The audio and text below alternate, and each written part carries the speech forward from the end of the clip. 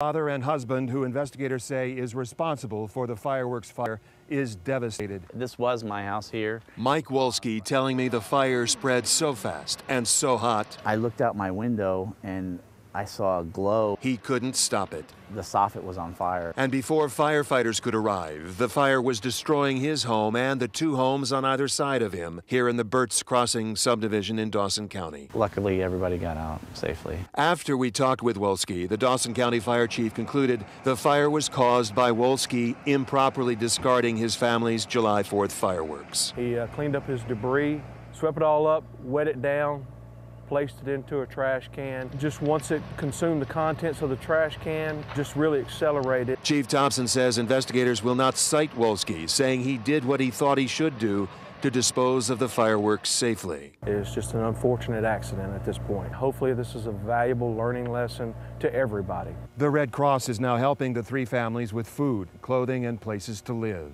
In Dawson County, John Sherrick, 11 Alive News.